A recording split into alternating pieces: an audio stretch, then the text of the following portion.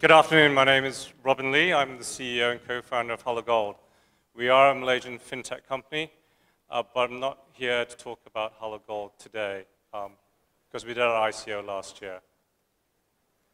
We started in the beginning of 2016 and we raised money through the traditional way where equity investors come in and we built our platform.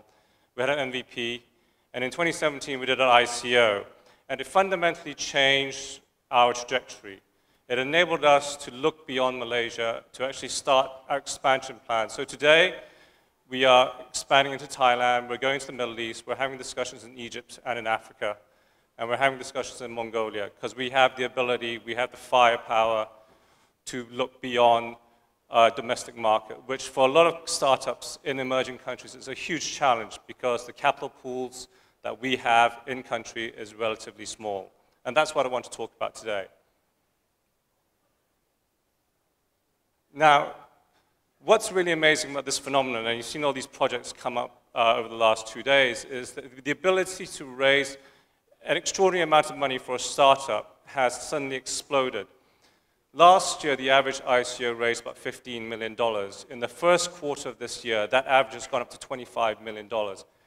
Within the context of an emerging market startup, there's a huge amount of money that can be deployed that will enable the founding teams to focus on what they set out to do, to grow their business, and not focus on an endless round of fundraising, which is a huge challenge for all the entrepreneurs in this room.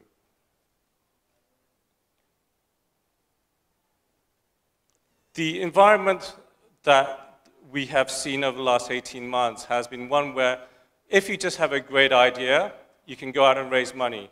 I believe, if I look into the future, that this market is unsustainable. What I see is a more balanced portfolio of projects. Ones where there will be a group of projects that will be just at the idea stage, but more predominantly a group of ideas that are either at the prototype level, or in the case of HelloGold last year, we were at the MVP level. We had an initial product, we had initial customers in Malaysia, and we had an initial partner. I see the model of ICOs moving towards that space, and for reasons I'll share with you in a short while. I think what we've seen last year and what we're seeing this year, where basically it was very much a retail focus, all these projects come in with great ideas and they go out to market with just the idea and raising funds, will be highly challenged. And you're starting to see that this year in terms of the relative famine in the market today.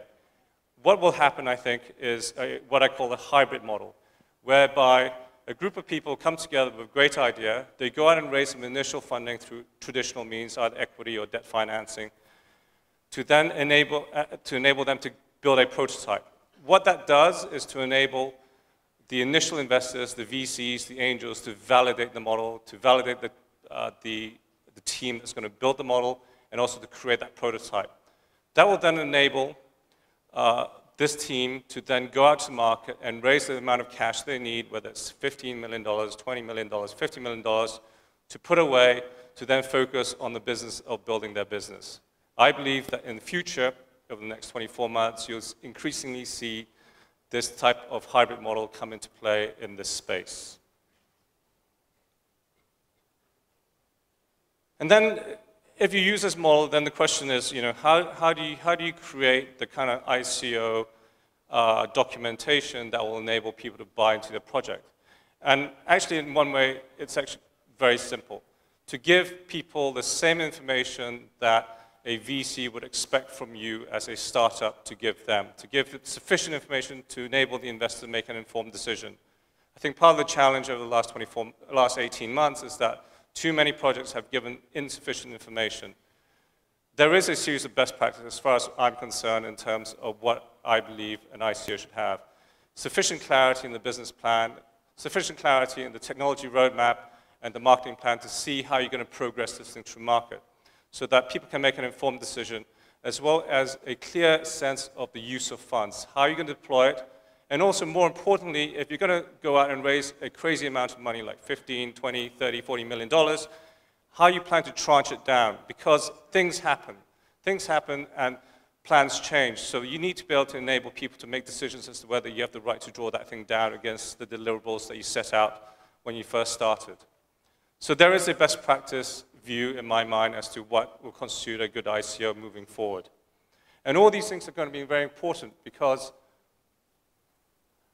you know, one of the challenges is that there's a huge amount of regulatory uncertainty right now. That will change over time, but as of now, over the next 24 months, I think that regulatory uncertainty will persist, except in places like Gibraltar and Malta where they're coming with specific ICO regulation, which means that as people thinking about issuing tokens in this space, you need to make sure that you provide as much information you can so people can make informed decisions. Looking ahead, I think that what you'll see is that more institutional money will come in, so it'll be less retail-driven, which is good for the market, because it means that someone out there will make decisions as to which projects they want to fund from an institutional perspective, and in some ways guide the rest of the market as to what they would consider to be good projects versus bad projects.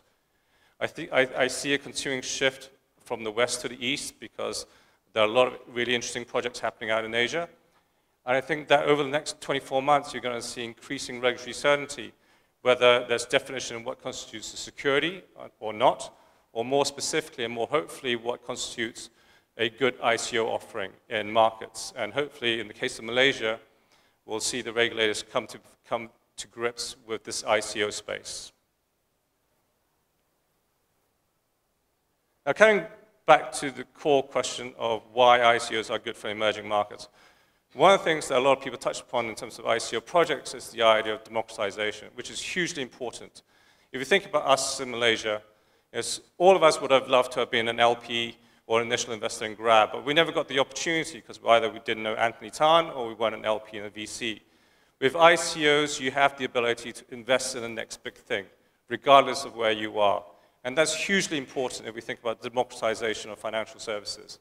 And I think that's a huge benefit for emerging markets and people in emerging markets to benefit from what's happening around the world. In terms of funding and liquidity, obviously the funding benefits that ICOs are very clear. I've touched upon it. But more importantly, from an investor standpoint, as a VC and as a former VC, I can tell you this, is that you go to market, you find a product or a project, you invest in it, your ability to exit that investment opportunity is highly challenged because you have a security that has absolutely no liquidity. The benefit of the token space is that people have liquidity. You can choose to exit an investment at the point in time you're choosing and not at the point in time of the founding team deciding when they're going to have a liquidity event. This fundamentally changes everything for VCs. They just need to get their heads around the issues of governance, which I frankly believe is overblown. But once that is done, I think what you'll see is the increasing VCs will come into this space.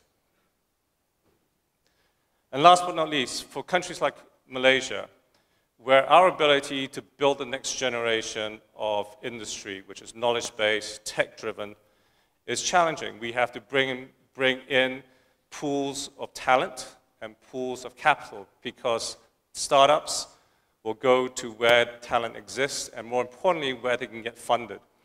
And for many of us here, you know, getting funding from an equity perspective is very, very limited. Our ability to challenge at a global level with the funds that we have available to us is incredibly difficult.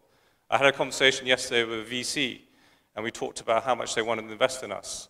And they basically said, our maximum is $100 US, which isn't a lot of money if you're going to pay for good tech talent in this space.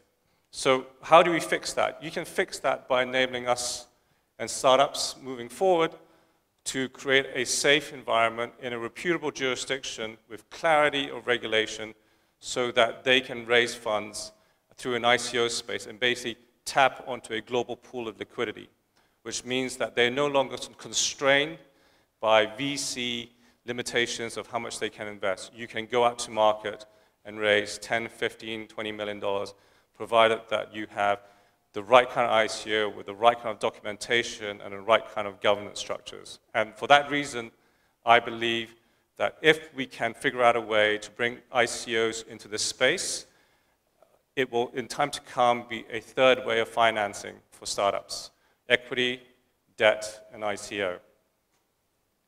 Thank you. Thank you.